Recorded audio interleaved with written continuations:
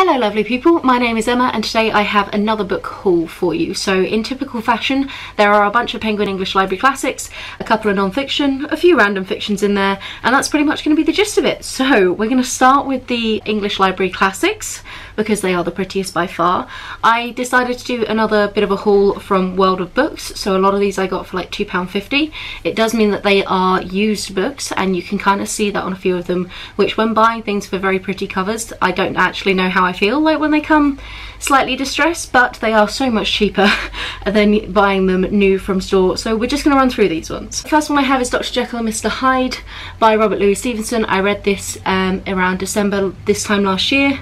No, sorry, I read this in December last year. Really enjoyable. I actually listened to it on audiobook narrated by Richard Armitage. It's fantastic.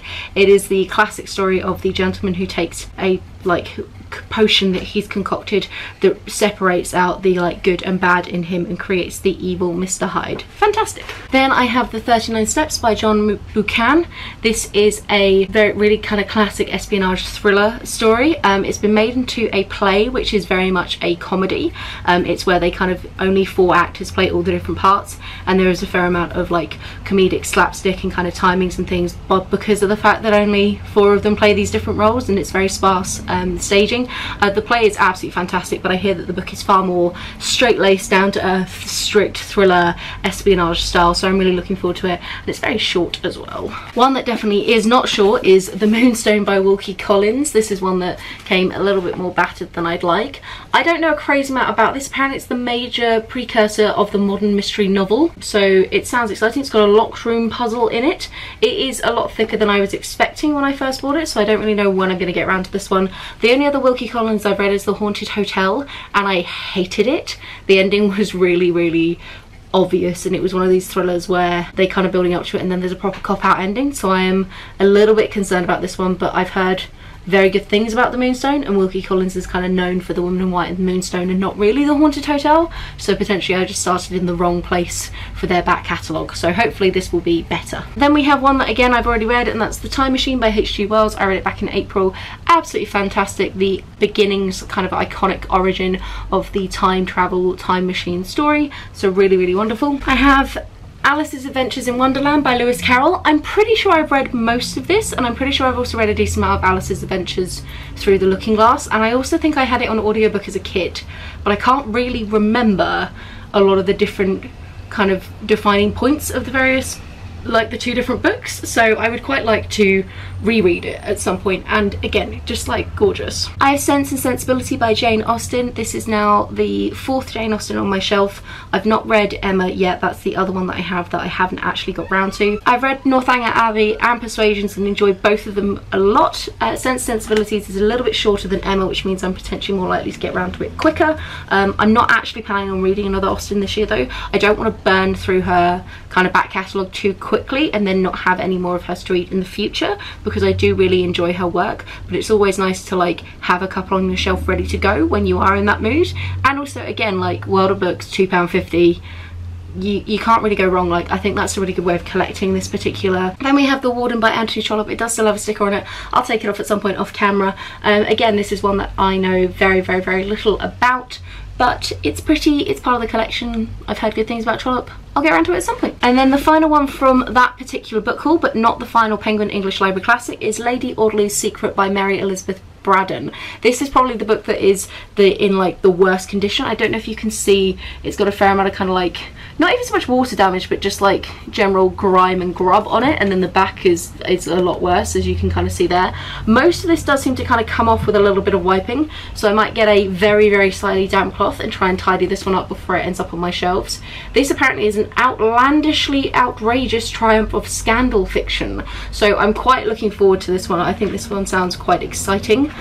So yeah, this is the last one from that particular book haul. And then I have 2 more that of the Penguin English Library classic editions, which are some Arthur Conan Doyle's. I bought these literally this weekend. I just finished the collection of short stories I was reading, and I'd read the A Study in Scarlet and was just I need more Sherlock Holmes on my shelves, so that way when I'm in the mood for it I can just go for it, because these are just too good to not have more of. They're just fantastic.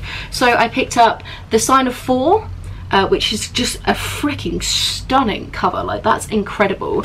And also The Hound of the Baskervilles, which were the two that the Waterstones I was in happened to have in stock. Obviously The Hound of the Baskervilles is one of the iconic classic Sherlock Holmes cases. I don't know a crazy amount about The Sign of Four, it's a little bit shorter, but it was referenced in the short story collection that I was reading, so I'm quite excited to get to these at some point soon-ish. I think they're going to be really good like wintry fall kind of reads, because it's sort of that spooky, misty, mysterious kind of vibe, so potentially going to be a decent amount more Sherlock Holmes on my TBRs in the future. So those are all the Penguin English Library paperback classics. That collection needs a shorter name, it's a pain in the ass to say so often. And now I'm just going to cover some of the other books that I bought in kind of 3 or 4 separate stints in bookshops. My partner and I, Andy, went down to Milton Keynes and did a bit of shopping, and we ended up in the Waterstones there, and I picked up 3 books. I've got St. Petersburg, 3 Centuries of Murderous Desire. This is a huge book which is specifically looking at the history of the city of St. Petersburg, which has been known by a variety of different names in the past, including Leningrad. So this is really accounting kind of Russian history, but specifically focused in on one of their major cities, which I think is going to make it quite an interesting way of learning about Russian history, because it kind of grounds it in something that everything can kind of revolve around, rather than just the broad expanse of like history. 3 centuries is a really long time. I've got the giant book around a similar size about the Romanov family on my shelf, and I'm thinking about trying to read both of them over Non-Fiction November and just like really going in hardcore for Russian history and just spending a month like learning that. Or that could be way too much and I'll get around to this at some point. I am kind of intimidated by its size, but I think it's going to be really interesting. Then my other non-fiction that I bought there is Time Travel, a history by James Glake. It's a weird like author's name title. This, as it says, is a history of time travel as a concept, its various different iterations in pop culture, and then like scientifically how close or not we would be or could get to the concept of time travel. Then a fiction book I bought on that trip was The History of Bees by Maja Lund. This is a very classic iconic dystopian fiction and is split from like historical all the way to kind of speculative future. So we've got England in 1851, the United States in 2007, and then China in 2098. And the idea is that the future, basically pollution and global warming has reached a point where all the bees are dead and you have to like workers paint pollen onto flowers to keep them alive and keep them kind of reproducing and growing. And I just think that this is going to be a very harrowing and interesting read, and I love the idea of combining that historical fiction with this kind of speculative future dystopian, and I've heard amazing things about it. The History of Bees is one of these like iconic classic books that feature on a lot of like books you should read before you die, dystopian fiction if you like dystopian fiction kind of list. So I'm really excited for this. I think this is on my TBR for September, which is now, for Monsterathon, so hopefully I'm going to get to it soon. Then I had a kind of mini haul again of 3 books. I like going to bookstores and just kind of buying 3 books. It seems to be very much how I amass things on my shelves. It's not kind of like buying the odd one here or there. I seem to always walk away with 3 that I really like, and 3 seems like almost this kind of number that it's like, oh, it's a bit of a treat yourself, but it's not too extravagant, which is ridiculous because if you do it multiple times in a month, it is extravagant. You've seen 2 out of the 3 already if you've watched my August wrap up, because I have read them already because I was so excited about them. The first one is a non-fiction and it was Grunt by Mary Roach. This is to do with the science of war, but it's specifically the science behind how we keep our boys alive rather than how we improve ways of killing the opposition. It's very much focused on the US Army, but it's looking at things like when submarines go wrong, like how do you do evacuations from them, what are the protocols there, like reconstructive surgery for various things including genital reconstructive surgery, which is really interesting. It looked at kind of like sharks and how much of a concern they are when you do have people here in the water for a long time, whether it be boats sinking or aeroplanes going down in the sea and things like that. Generally absolutely fascinating, and Mary Roach is a very big name in non-fiction. Her book Stiff is very, very popular. It's about human cadavers. She has a really lovely writing style and I would really recommend this one, and I might read more from her. I picked up book 3 of the Memoirs of a Lady Trent series. This is Voyage of the Basilisk, and this was absolutely amazing, and I know for a fact I'm definitely going to pick up book 4 and 5 fairly soon, and I potentially might even finish off the series before the end of the year. Like, I am loving her world so much, and I really enjoy jumping back into it when I do, but I also don't want to burn through them so quickly that then the series is over, so I'm trying to balance that. But yeah, this was great. And then a super spur of the moment bought at the till, they got me good, is The Confession of Franny Langton. This is a thriller, but it's also a historical fiction. So it's set in 1826, and it's about a woman, Franny Langton, who is going on trial for murder, and it's her chance to tell her story, and it just looks really exciting and interesting. And then I did pick up a few more books on Saturday. So you saw the Arthur Conan Doyle books that I bought, but I also bought 2 more, both of them non-fiction. I bought Desperate Romantics by Franny Moyle. This is the private lives of the Pre-Raphaelites. I adore modern art. I love the Pre-Raphaelites. I think they're fascinating, and I've been kind of keeping an eye out very casually for a non-fiction book on them every time I've been in a bookstore. I have like a few topics in my head that I know I want to read more on, but I don't have a particular book in mind. So what I do is I just kind of, whenever I'm in a bookstore, will kind of vaguely browse that area, and if I see one that is actually like encapsulates the exact part of that particular topic that I want to read, then I'll buy it. But I'm not going to like actively search for one on the internet or order one in. It's more of kind of a spur of the moment. If I see one out, then I'll get it, and I finally saw one out for this, so I really want to know more about their private lives. I know a decent amount about their art already, and there was a BBC miniseries a good few years ago talking about them and their personal lives, and I found it absolutely fascinating, having just read The Doll Factory as well, which is set in the Pre-Raphaelite era and follows a few of them and a fictional Pre-Raphaelite brother. I really am interested in reading it again. I think that their stories are just so incredible, and they did so much for modern art, but they just had such like torrid love affairs as well the whole time, and it's just such a fascinating like time period, and there's such a fascinating collective of artists. So I'm really excited for this one. Almost definitely going to get to it in non-fiction November. Might get to it beforehand because I don't think I'll be able to resist. And then I bought, again spur of the moment at the till, they keep getting you with these, is Sea Shaken Houses, a lighthouse history from Eddystone to Fastnet. It's just a book about 9 different lighthouses, and I don't know, it spoke to me. Like, I saw the cover, I was kind of flicking through it, and I was like, do you know what, this sounds really cool.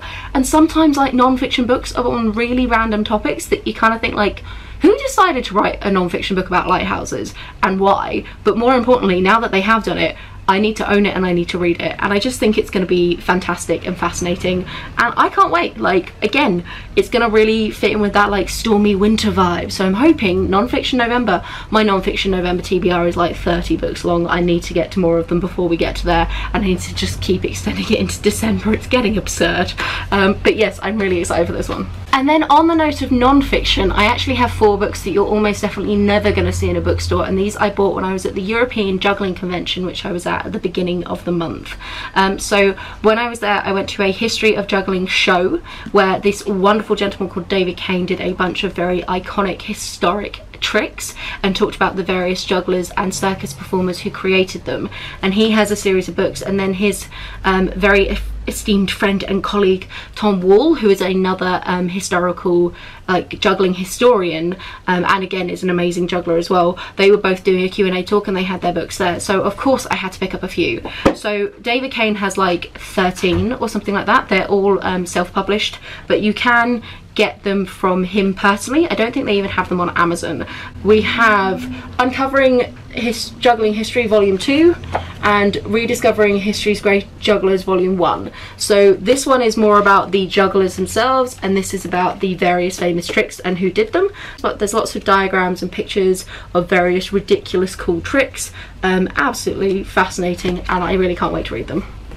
And then Tom's book that I bought, which you can actually get from Amazon. This does have an ISBN and has been kind of published from a very small indie book publisher. Sorry, it's covered in dust, which is ridiculous because I've not had it that long. But that is Juggling from Antiquity to the Middle Ages, The Forgotten History of Throwing and Catching. I am really excited about this one.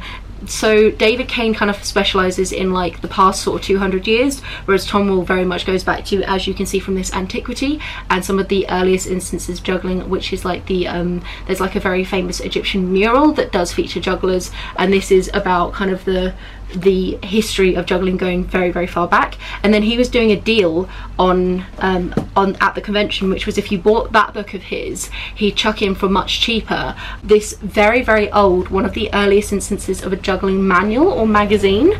This he's also put in like annotations and footnotes to explain some of the references, because essentially it is borderline gibberish to the modern audience, and it references a bunch of people and a bunch of things that we no longer have a framework for.